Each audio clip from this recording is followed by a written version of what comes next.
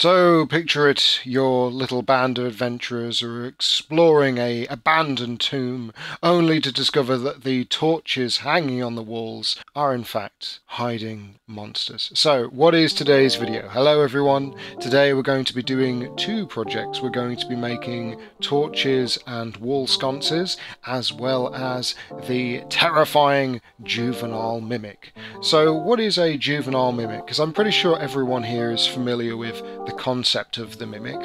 Well, from the Dungeons & Dragons Adventurer magazine, there is a encounter that has a room that is just filled with these little baby mimics, these juvenile mimics, that aren't chest-shaped, but they are taking the form of everything else. So a torch on the wall, a chandelier, a pile of rusted armour, a statue of an elven goddess. So in this video we're going to be making one of those kinds of mimics, and we're going to be using quite a broad array of materials for this project.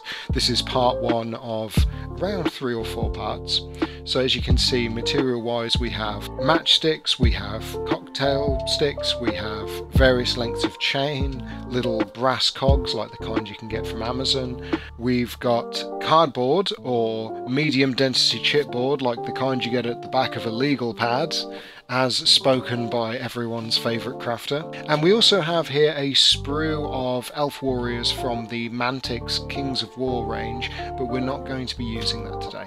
Tools wise, we're keeping it nice and simple with this build, with rulers, craft knife, pair of snips and a file, hot glue gun and some super glue. So let's start this project off nice and easy. So when it comes to my miniatures and my terrain, I like to separate them out into 2 categories. Miniatures go on to round bases or square bases. So for basing terrain, especially small scenic pieces like chandeliers or torches and sconces, we're going to be using a 2 centimeter strip of cardboard, and then we're going to mark out 2 centimeter squares all the way down before cutting with our craft knife. Now, you don't have to be too careful at this point. If you can, take your time, just score across. You know, the important thing is that you're measuring out 2 centimeters. These need to be uniform. But individually, they're not terribly strong. You're going to want to double these up. And in order to do that, we're going to just take a bit of super glue and sandwich it in between 2 pieces of cardboard. Nice and simple. Do take care when putting these together that you're not squeezing too hard and the super glue comes out and sticks you to it, because it will. But just by doubling them up, we are strengthening them tremendously. And ultimately, if you build these right, they will last you a lifetime. So let's build the actual framework then for these torches, because ultimately we can't just have these things hovering in midair. We need something to ground them on, and at least with a matchstick they're it's a bit more believable, because it's a wooden post that they are fixed into rather than just a bit of paper clip and it's hovering in the air or something like that. So very simply, to make these joists, we're going to take a full-size matchstick, and that's going to be the base, and then we're going to cut little 45-degree supports to have on either side at the bottom. Now, you could just jump right ahead and super glue these together, but they are, super glue is not terribly strong by itself, and these are weak. We are combining matchsticks and cardboard. These are weak materials being weakly bonded. You're going to need something to reinforce it, and what bicarbonate of soda allows us to do is just instantly set that super glue and provide a little bit of dirt, a little bit of texture, a little bit of reinforcement to the build, because not only does it look appropriate, like they're actually sort of fixed together and have started to gather dust and dirt and grime from years of being in a cave or being underground, it's also adding that texture. Now, as you can see, this isn't an easy process. You will try many times to get these things to stick in place, but with a bit of perseverance you can do it. Now, when using bicarbonate of soda or baking powder to set super glue, I like to keep a large brush that is used only for this purpose of brushing off any excess, okay? Because that powdery residue, if you were to try and paint this straight off, it's just going to ruin it. It's just going to cause it to flake away. So yeah, use a big brush, brush it off. So to make the actual torch itself, we're going to be using, as I've said at the start, a cocktail stick, and we're going to be using the sharp pointy end of the cocktail stick to be the handle, the base of the torch where the person would hold it, and we're going to cut around about a centimetre along to be the end. Now we're going to be using this rough cardboard that I've taken just from the back of the super glue packaging, right? It could be any cardboard, and we're going to cut that roughly into sort of a third or a quarter centimetre strip, like it's really thin. But the idea is what we're wrapping here is the suggestion of a oil-soaked rag or cloth that would be the actual top, the burning part of the torch. So it doesn't need to be perfect. I mean, this is, as far as miniature making goes, this is real tiny stuff that we're doing here at the end of the day. But honestly, this is where, again, the patience comes into it, because this is not an easy build. But if you do it, these techniques, you can carry this into your other miniature and scenery terrain making. So we've got our torch, we've got the little handle with the little light on top. So how are we going to attach this to the post? So I'm going to use this medium length chain, and we're literally going to cut one link off. We're just going to open it up with a pair of pliers, and then, well, with a pair of snips, and then using a pair of pliers just pull that off the rest. And we're going to open this up enough that we can just sort of gently slot in the torch from the base, and then angle and glue that onto the post. Again, this is incredibly fiddly work. Just take your time, deep breaths. You can do this. It's not that hard. But as you can see, by adding that extra points of contact, we can have it angled away from the post, but we can also have it look like it's, you know, an adventurer could walk up to it and just lift it out, like it's not permanently fixed on. Now again, to strengthen this, we're going to use some bicarbonate of soda and super glue, and we're going to just dust that in place. I know a lot of you guys like to use accelerant sprays, and that's perfectly fine if you're more comfortable with that. The advantage here is this is thicker, it's granular, and it adds that extra dirt and texture that when it's painted up is going to look real good and help add to the character of this build.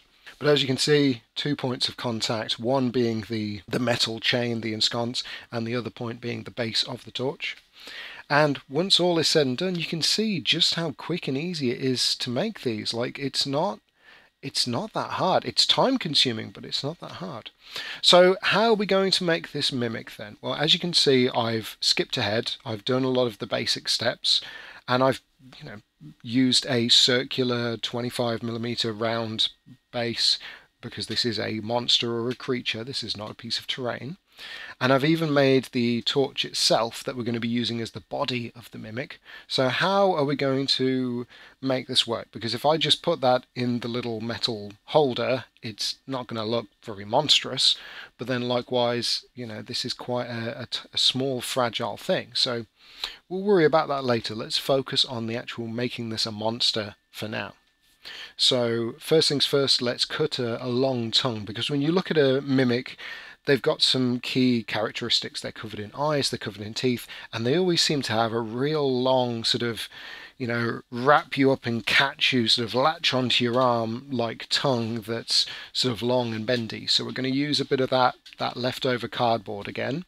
We're going to cut it to a rough sort of, you know, 1.5 centimeters in length. You're doing this all in proportions, so what looks right to you. And the nice thing about making monsters is, you know, there is no baseline to kind of compare it to. You can make them as monstrous as you like, you know, so don't worry if the tongue's a bit too long or a bit big. So we're going to bend that into a nice curly shape, and then to strengthen that, just literally coat the piece of cardboard. Once it's glued onto the torch, coat that tongue in super glue. Oh yes, there's something I never thought I'd say waking up this morning. But by doing that, what you're doing is you are strengthening that cardboard, because that is going to be hard and rigid now. The super glue will just soak into the particle of the cardboard and just completely set. But let's actually make this thing into a mimic, because right now it doesn't really look monstrous. It's just a torch with an extra little dangly bit. So we're going to use some green stuff, the 2-part modeling epoxy, and we're going to use this one metal tool which has got a little prod, little pokey end, but to be honest, you could probably do this with a cocktail stick again. And we're going to first cover the front of the Mimic torch, and we're going to be making a minnow-like mouth. Right? So if you've ever seen a minnow or a leech, that ring of teeth, because I like the idea that this is something that the adventurer goes up to, goes, oh, fantastic, a free torch, reaches to take it out, and maybe even touches it, and then that's when the mimic sort of shows its true form, wraps its tongue around the adventurer's arm, and then starts to try and eat through the hand and the wrist and try and attack the adventurer, right? So a bit of green stuff over the front of the torch for the mouth, or the top of the torch, and then we're going to go around, make sure that that's firmly attached to the torch by pulling the green stuff down towards the handle, down towards the body, and then on top we're going to be making that tooth-like effect. And we do this by literally just going around and making little triangles that all point inwards, right? They all point in. It's a lot like making a star shape, like an 8-pointed star, like a north, south, east, west, the cardinal directions. Doing that, but making little triangles, so 2 angles pointed out. And before you know it, you'll have this effect where it looks like a little mouth. And you can stab a little hole in there and make it look like the actual mouth is open a bit. And you'll see that in the painted pictures at the end, that by doing that, it doesn't look quite static. We're going to use a bit of green stuff underneath to make the tongue look like it's an actual extension of the creature.